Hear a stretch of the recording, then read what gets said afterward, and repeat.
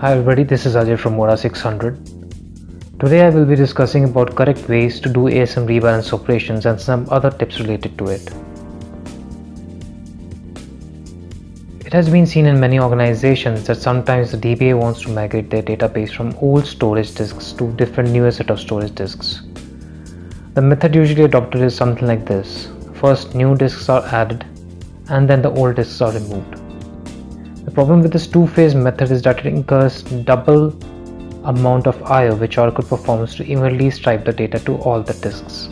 First, Oracle has to rebalance and evenly stripe the data after the disks have been added, and then it has to do the striping operation again once the disks have been dropped. A better way of doing this is to do the addition and dropping of disks in a single step.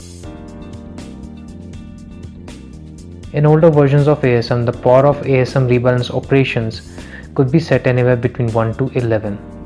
But from Oracle 11.202 onwards, if the compatible.asm disk group attribute is set to 11.202 or higher, the limit is now 1024. In case if your database is running on flash storage disks, then you can use the following parameter to disable the compaction phase, which is the third phase of ASM rebalance operations. In this phase, data is basically moved closer to the outer tracks of the disks for faster accessibility. But since flash storage architecture is completely different and it does not have any moving component, the compaction phase is not really necessary. Since the parameters mentioned are hidden, it is essential that it should be discussed with Oracle support before these get implemented in the database.